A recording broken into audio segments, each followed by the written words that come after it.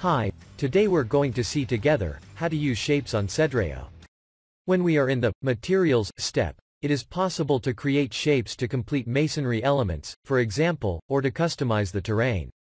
Any coding available within the Materials step will be able to be used with these shapes. In this example, we are going to create an access ramp and steps to an entrance door.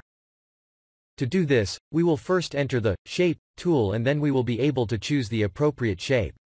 Here, the prism with a triangular base will allow us to create the disabled access ramp.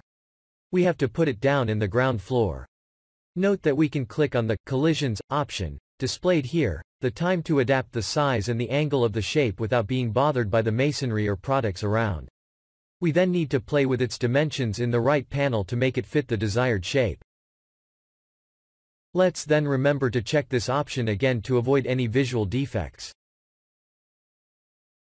We will then create two steps. We are changing shape but we will repeat the same operations.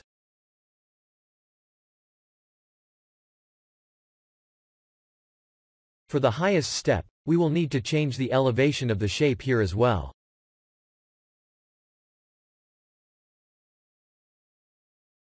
When we want to apply a coating, we need to click on Materials, and then choose the appropriate category. All that is left to do is to apply the chosen coating on the concerned shape. That's it. Now, it's your turn. You can contact us if you have any question. The support team is always there to answer you.